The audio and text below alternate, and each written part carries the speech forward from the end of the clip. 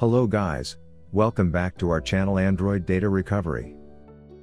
In this video, we are going to solve how to fix white vertical line on Samsung phone issue. Thus, if you are facing the same problem, then this video will surely help you in fixing it.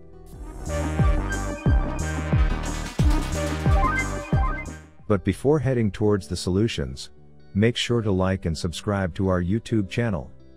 Now, let's move on to fix white vertical line on Samsung phone problem with 6 best fixes. Solution 1. Restart your phone.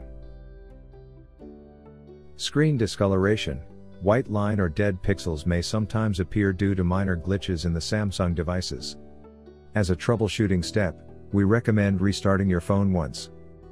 To do this, press and hold the power button until a menu appears. Select Restart. Wait for the device to restart. Solution 2. Check for system software update. Many Samsung users don't usually think of updates as useful in fixing problems. In fact, the opposite is true.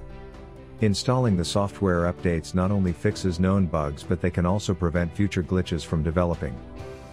To do this, go to Settings app on your Samsung phone. Then, find and tap on About Device or Software Update. After this, tap on Download and Install. Solution 3. Boot your Samsung phone in Safe Mode. Safe Mode is a restricted mode that prohibits all but the most critical apps from running on your phone. If the white line disappears in Safe Mode, it means there is an issue with a program, a configuration, or the operating system. To do this, you have to press and hold the power button. Then, click on the power off option. After that, leave the power button and press the volume down button. Now continue to hold it unless the phone boots up. Solution 4. Uninstall any recently installed apps. If your problem started after a new app was installed, try uninstalling it.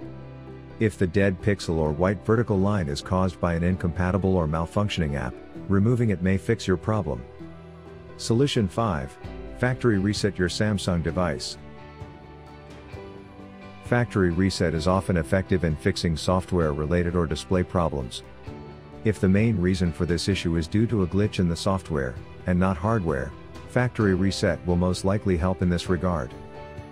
But, before you begin, it is recommended to create a backup. For this, open the settings on your Samsung phone. Then go to the About phone.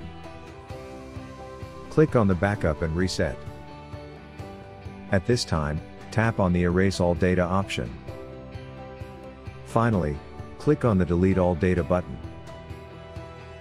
After doing this, restart your phone.